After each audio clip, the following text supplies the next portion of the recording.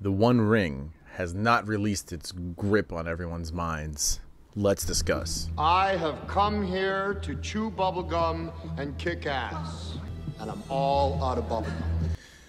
So, very flavorfully apt. The One Ring, anyone who sees it is obsessed with it and needs to have it for its power. And so, currently in the game, the One Ring is doing things. It's powerful, you know, people are playing with it and people want it.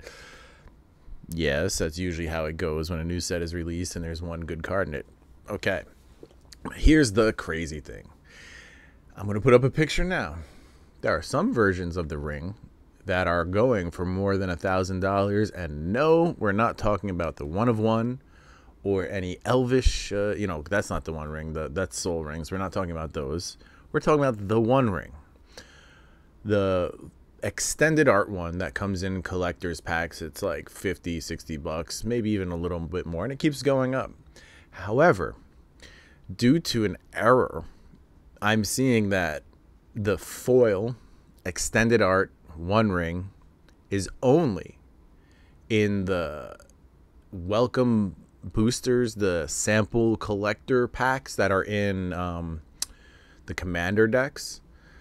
And from what I'm reading, the chances of pulling a foil extended art is like 1 in 20, and then there's, you know, a bunch of cards that can come in foil extended art. So they're saying that the odds of pulling one of these is 1 in 360 sample packs. That's kind of crazy, since I mean, it was supposed to be in the collector's packs, but this is an error and it was only in the sample. So is it at a higher rate in there? We don't know. So this information is like, it's one of these things where it's from observations, but there's nobody's refuting it because nobody's finding these things in collector boxes. So yeah, we don't have any information from Wizards or anything like that yet, and probably there's more cards that fit this bill, and it's kind of interesting.